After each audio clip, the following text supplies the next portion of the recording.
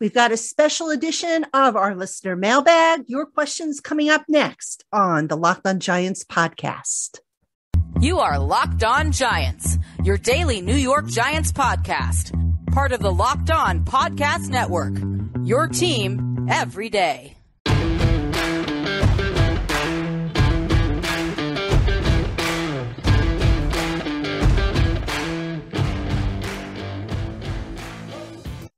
Hello, New York Giant fans, and welcome to another edition of the LockedOn Giants podcast, part of the LockedOn Podcast family, your team every day.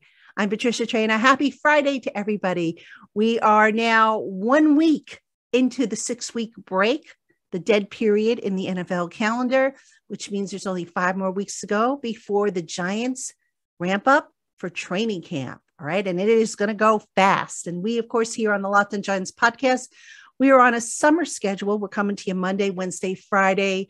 And as always, thank you for making us your first listen of the day, or if watching on YouTube, your first watch of the day. Really appreciate it.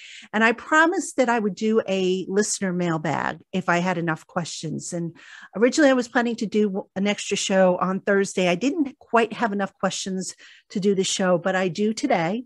So I'm going to answer them. We have about 10 questions. Some of you squeezed in a couple questions along the way, so it's a little bit more.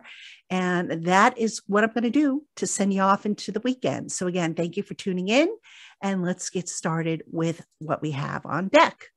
All right. First question we have is from Rick, and he asks about the atmosphere and the vibe of the new regime. From what I've been reading, it feels like they're already closer and would stick together, probably, I think is what you meant to say, through losses. And as a UK fan, do you think they were looking forward to coming here to play? All right, Rick, thank you, all the way from the UK. So thank you for writing in and for getting us started with a good question. The vibe that I got is that the entire building is energized. And you know, there's different types of energy. There's that nervous energy that sometimes can work against you. And I think that nervous energy is what the previous coaching staff tried to manufacture or ended up manufacturing, actually. And then there's that, you know, that natural energy that just comes with excitement and anticipation. So in a nutshell, the vibe is one, or was one, since they've since broken up and gone for, you know, the summer. The vibe was one where I think everybody was energized. Everybody could just, you know, it's kind of like when spring comes after a long winter, you throw open the windows and you inhale, you know, and you feel the breeze and you inhale the fresh air and you see the buds on the trees starting to bloom and whatnot. That's kind of what it was like. A lot of guys, the body language was you know, more relaxed. I didn't get the sense that anybody was walking on eggshells. So, yeah, a much different vibe and a better vibe, I think, from this coaching staff so far. Now, it's early. Obviously, they haven't played any games. They haven't hit any adversity. So we'll have to see how everybody responds when that comes up, because there will be losses. There will be some adversity that pops up. But I would say this past spring went about as perfect as you can expect given the circumstances. So it was quiet. It was drama free. You didn't have any, you know, nagging storylines and you know, the early storylines about, you know, Kadarius Toney, those got shut down pretty quickly. So it was a pretty peaceful and uneventful spring. And I think the players, you know, in their effort to learn about the new system, the new coaches and all that stuff, I think they appreciated that. I know I in the media appreciated that. So that's my response to that question. Now, as far as them looking forward to going to play in the UK, look, it's exciting. It's a different place. It's a road trip, but, you know, it's also a business trip for them. You know, whether it's in the UK, whether it's in Green Bay, it is a business trip. But I will tell you this. I believe the NFL holds fan events, extra fan events, when they have games overseas in the UK. So I'm sure there's going to be a degree of enthusiasm to participate in them. Look, I don't want to speak for the team because, that's the other Pat's job. I'm Pat Trainer. I'm not Pat Hanlon. So he's actually the spokesperson. But yeah, I mean, look, it's exciting. It's an opportunity to play in front of different fans. Why not? I mean, London's a great city. I know I've been there a couple of times in my life. I hope to go again this fall. The people are wonderful, the history and everything. I mean, look, I could easily spend a month in London just exploring the city and all it has to offer. But I would say, yes, there is some excitement about, going overseas. So hope you enjoy them when they come overseas. And I hope the Giants get you a win, especially if that's what you want. So thank you for the question. All right. Up next, we have Joe DeMarzo. Hey, Joe, what's going on? Long time no hear, So glad to see you back on my Twitter feed. Joe asks, does the camp and the Giants seem too loosey-goosey? All right, Joe, no, I wouldn't say the camp seemed too loosey-goosey. I have seen camps and practices that have been loosey-goosey. This isn't one. There is a sense of urgency, but there is also a sense of urgency for the task at hand. And I think that's what people need to understand the difference. All right. So it was a teaching camp, and a teaching camp is a little bit more flexible, for lack of a better term, than say a straightforward camp where, okay, guys, we got to get everything ready and we've got to get ourselves ready for the first opponent. You're going to have mistakes. You're going to have, different things you're going to throw out versus different things you're going to keep. So I don't think it was loosey-goosey. The emphasis is where it needed to be. The players responded well. They were rewarded with, obviously, the third day of minicamp being canceled. I thought the energy was fantastic. It was spirited. They kept within the rules. All right. There wasn't, any contact or anything that I think would draw the wrath of the NFL or the NFLPA. I think, from the outside looking in, it was a successful camp. It was a drama-free camp. It was a stress-free camp. And it was one that the coaches obviously felt they got a lot done. So I take that as a plus. I take that as a win. All right. Thanks for the question, Joe.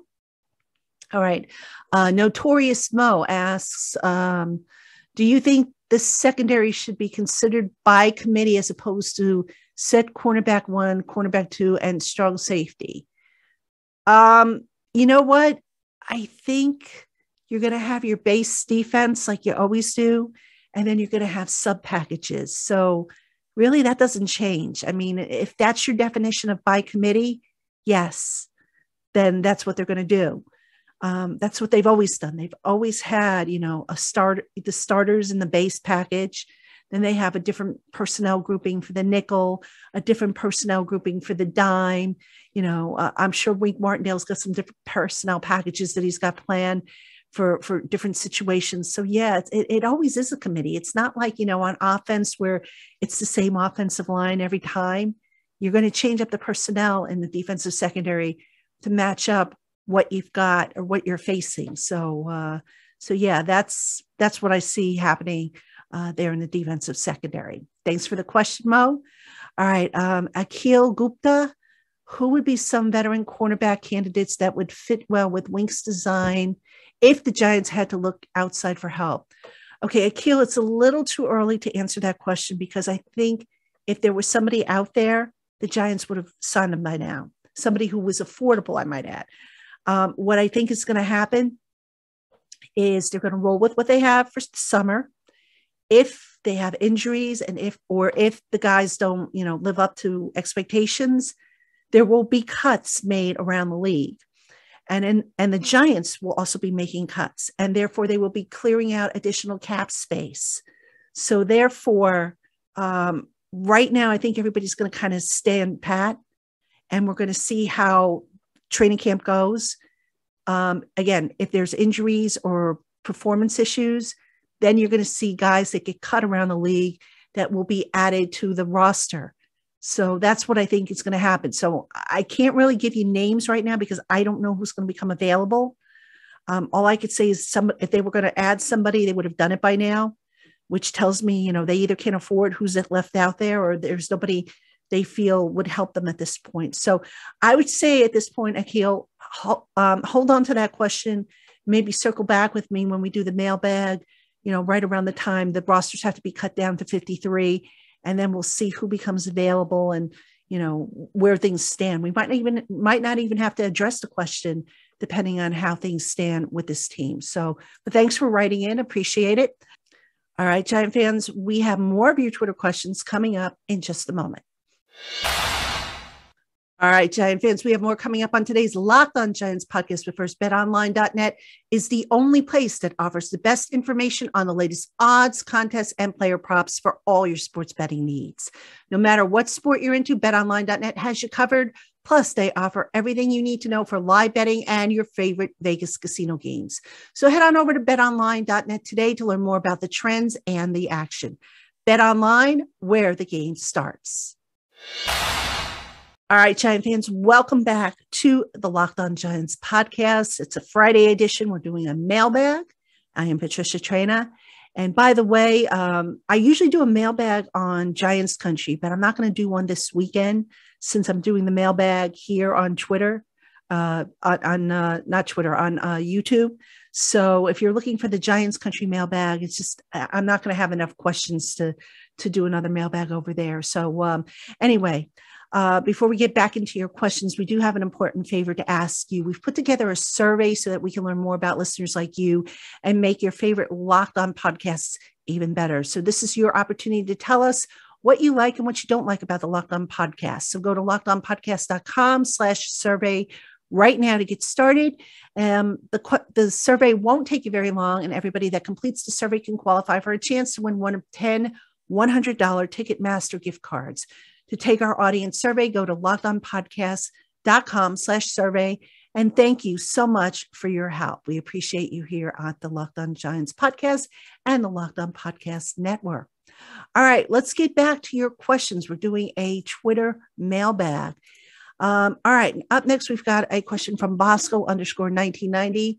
What's it going to take for Jones to even get a franchise tag? I'd say 3-1 touchdown to turnover ratio, 25 points per game, and 7 to 9 wins. No credits for 13-7 victories minimum. All right. I think, all right, numbers are going to play a small factor, but they're not going to be the deciding factor. All right. Everybody wants to attach numbers to what it's going to take for Daniel Jones to get the franchise tag. Here's the bottom line. He's got to make better decisions. He's got to take better care of the ball. All right. There are going to be days where he's going to play really well and maybe the team loses because, the defense didn't play well, or maybe because somebody dropped a game-winning pass. And then how do you judge that? Do you say, oh, Daniel Jones didn't win, or the Giants didn't win that game, so we can't give him credit for winning the game? That's why, I can't stress this enough, guys. Don't try to attach numbers to Daniel Jones. What it's going to take is simple. Smart decisions. Can he carry the team on his shoulders and go from being a game manager to a game winner? Can he take better care of the ball? Can he take control of that huddle and run that offense effectively? That's what's going to decide whether or not Daniel Jones is back. Not necessarily how many games he wins, not necessarily, his pass completion record. Because, again, pass completion, you factor in drops. I think he's had something like 69 drops over his career. That's not on him. That's on his receivers. All right. So you can't really look at numbers. I don't think at any rate. Now, if he goes and wins, by himself, let's say he has, 5 or 6 fourth quarter comebacks, that'll help. So, but you got to be careful with numbers overall, because it's just so hard to measure, to be honest with you. So, but thank you for the question. All right. Up next, we have, let's see, Boondogler 3, I think it is, and wants to know, let's assume, big assumption, Daniel Jones and Saquon both have good years. Jones throws for 4,000 yards, 25 touchdowns, 12 interceptions. Saquon has 1,700 all-purpose yards. Anyway, they try to re-sign both of them. Okay. My answer again with Daniel Jones is don't worry about the numbers. Worry about what I just said, which is basically, is he a game, does he go from being a game manager to a game winner? With Saquon, all right, 1,700 yards, all-purpose yards. Here's the thing with Saquon, all right, he's a unique talent. I think we can all agree on that. But he's got to stay healthy, all right? And he can't be looking to be paid the sun, moon, and the stars. If he's going to come in and he's going to want to be paid like the top running back in the league, guess what? That ain't happening, folks. If he's willing to be reasonable, then yes, I can see the Giants maybe looking to work out a deal with him if he goes and he has a decent, season. But that's a lot of ifs. All right. I don't think, if all things work out, could I see the Giants trying to keep both Daniel Jones and Saquon Barkley? I can.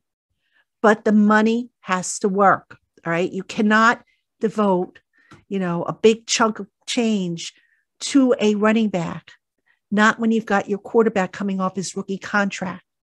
Right. So there is going to be a little bit of a balancing act, because here's the other thing, folks, you got to remember. Andrew Thomas is going to be up for a renewal at some point. All right. I think this is his third year. So after this year, he will be eligible to redo his contract. If Joe Schoen is true to his word about, signing some of these guys who are part of the future early, there's a chance you might see Andrew Thomas get an extension. Right. So there's going to be things that are going to need to be addressed. They're going to have to make a decision on Dexter Lawrence, and I think Julian Love's contract's coming up. So there will be some other decisions that need to be made. And whatever cap space the Giants are currently projected to have now, that cap space is going to get eaten quickly. So the deals have to work for the Giants. They can't go spending, crazy. Otherwise, you know what? They're going to get themselves in cap hell again. So I would be careful with that. I mean, with Daniel's contract, I will say this. If they do something similar to what Buffalo did with Josh Allen's contract, where they have tiered guaranteed money, they can make it work. That's what I anticipate they will do.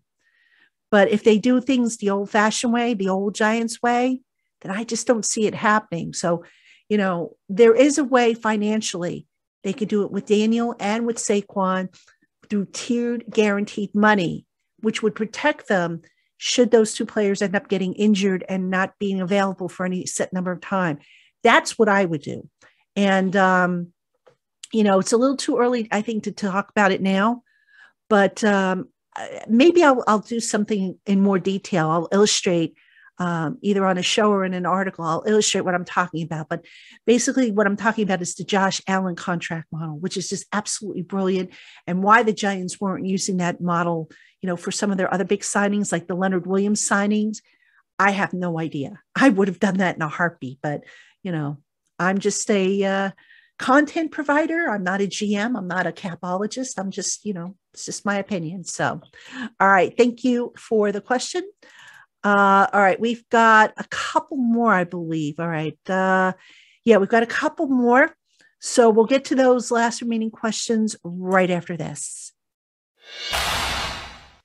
All right, Giant fans, we have more coming up on today's LockedOn Giants podcast. But first, there's only one place to find what you need quickly for your car or truck, and that's at rockauto.com.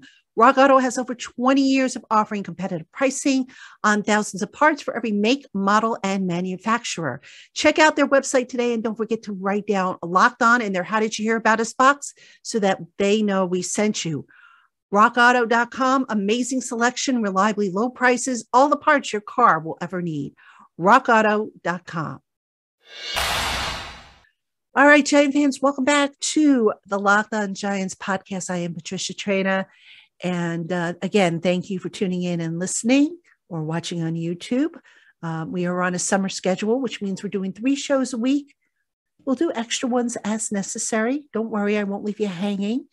or if I have a series that I'm going to start or whatever, I'll get them in. Don't worry. I won't leave you hanging for long. So appreciate you listening and making us your first listen of the day, or if watching on YouTube, your first watch of the day. Let's get back to the remaining questions we have in this week's mailbag.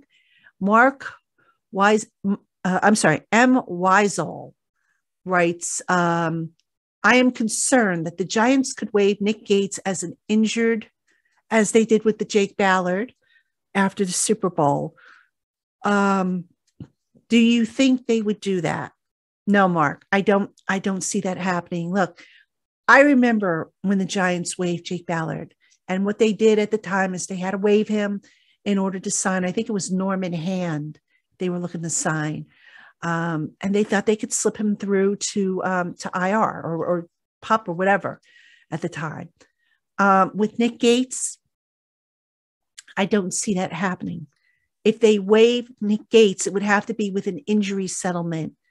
And there is an injury protection waiver, which would cost them, assuming, of course, Nick Gates' agent was smart and, exercised this waiver, it would cost the Giants up to $2 million. So really, I just don't see it happening. What I see happening with Nick Gates is he will start training camp on PUP. I believe he will continue on PUP. All right. Now, the difference between PUP and the season versus training camp. Training camp, you are considered active PUP, which means you count against the 90-man roster. If you are still unable to pass a physical by the time the season starts, you get moved to inactive PUP, and you don't count against the 53-man roster. You have to stay on inactive PUP for, I think it's 6 weeks, and then the team can reassess where you're at. And it's possible they keep him on PUP all season long if he's not ready. So bottom line, Mark, no, I don't see the Giants waiving Nick Gates. I don't think you have anything to worry about there. I would be stunned, absolutely stunned, if the Giants cut Gates. There's not even a salary cap savings or that much of a savings to be had by doing that. So just don't see that happening. So anyway, all right, we got 2 more from the same person, actually, Michael Bryant, who has a couple of questions. All right, so let's take one at a time here. With Shane and Dable at the helm, do you feel as optimistic as I do in the talent and direction we are going? Yes, I do. I like how they're thinking. I like the approach that Shane took, despite having his hands tied by a very bad salary cap situation, which right now is still pretty bad, despite the fact they have about $6 million in space. I think, considering how they built the roster, they did the best they could with the circumstances. So I absolutely feel good about the talent and the direction that this team has. All right. And your second question is, we know Dable has a rep roster. With that being said, I think you meant rep chart there, by the way. With that being said, do you think our rookies and prospects making strides in our system? Oh, do you see our rookies and prospects making strides in our systems, offense, defense, and special teams? All right, Michael, on that question, too soon to tell. It was a non-contact camp, no pads. It was a teaching camp. All right. Now, we could tell little things like technique. We could judge based on the interaction with the coaches, who was getting extra instruction and who wasn't. But as far as playing the game itself, you're not going to tell until training camp. So I would say this, with the rep chart, that was more or less done to get the coaches an idea of how different packages might look in the summer. All right. So I wouldn't read too much into that as an evaluation tool, other than, like I said, to figure out what they're going to do with certain packages. But I think if you circle back with me after they start doing some padded practices, I can tell you who's making progress, who is standing out. I mean, certain guys obviously stood out. You could say Daniel Bellinger had a good spring, but, we didn't see him block. People asked me about Evan Neal and how he looked. His technique and his footwork looked fine, but I got to see him handle speed and pass rushes, which you don't get to see without the pads and without contact. So really, it's too soon to tell because the coaches were busy teaching the fundamentals.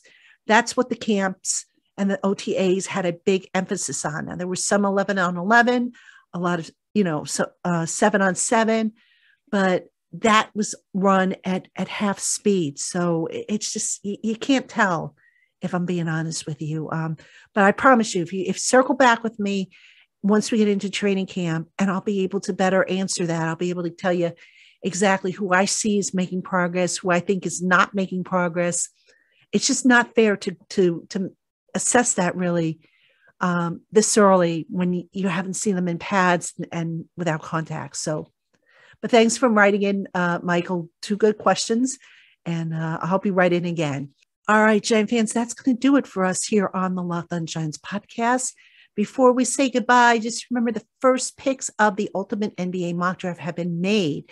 Search now for the Ultimate NBA Mock Draft and get over 50 insiders, the Odyssey sports experts, and the draft experts of the LockedOn NBA Big Board.